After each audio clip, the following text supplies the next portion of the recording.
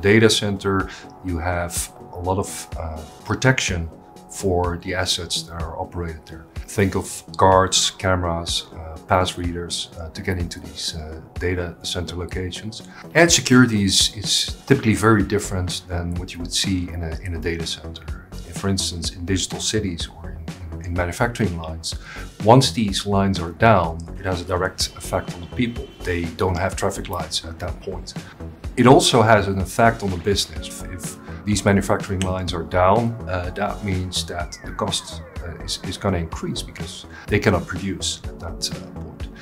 That means that we need to apply zero trust to these endpoints. There's National Institute of Standards has created a specification which allows us to follow in order to create that zero trust environment. It's essentially around the devices, the users, the network, the data, and the applications that are running on these endpoints. And as soon as something is not right in these, what we detect, we need to have policies in place to actually mitigate against these threats.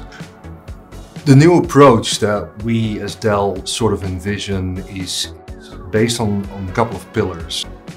These locations have no IT staff, so we need to mitigate because there's no IT at those locations. That's pillar number one. The second part is that a lot of these applications mean that they don't have a security posture. And the other thing that we're looking at is how do we handle scale? I mean, if you want to install an application on 5,000 stores, how do you do that? NativeEdge brings essentially a software platform which would allow customers to manage and lifecycle manage these endpoints in a secure way. NativeEdge is going to have all of these three requirements, right? Scale, the zero trust, and the zero IT. And it allows us to test and securely onboard devices in the field without user interaction.